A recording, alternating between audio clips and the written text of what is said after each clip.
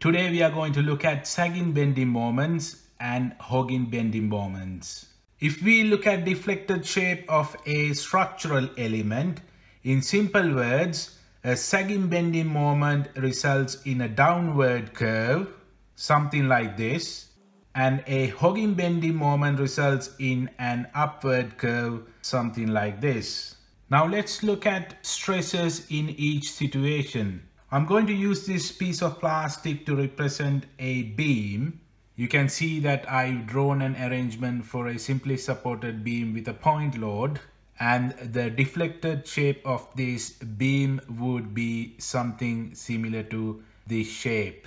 A sagging moment results in tensile stresses in the bottom section of the beam and compressive stresses in the top section of the beam. When the beam is deflected in this shape, you can see that the bottom section is stretched, hence the tensile stresses, and the top section is shortened, hence the compressive stress.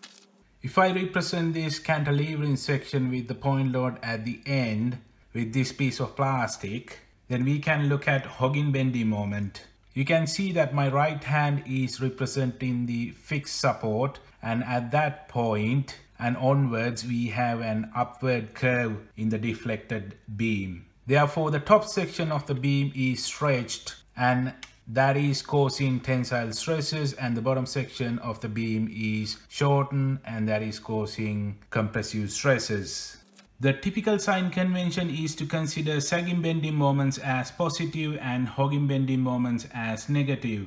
I will add a YouTube card here and a link in the description box below to a video where I explain the typical sign convention in more detail. Therefore, when you draw bending moment diagrams, you will draw sagging bending moment above x-axis and hogging bending moments below x-axis. If we take this example where we have a simply supported beam with a point load in the middle, this will result in a sagging bending moment, and we've drawn that sagging bending moment above x-axis. If we look at this example with a fixed end cantilever beam with a point load at the end, this will result in a hogging bending moment, and we've drawn the bending moment diagram below x-axis to represent that correctly. If you have any questions about this video, please post your questions in the comment section. If you like the video, please subscribe to our channel, and I will see you all in my next video.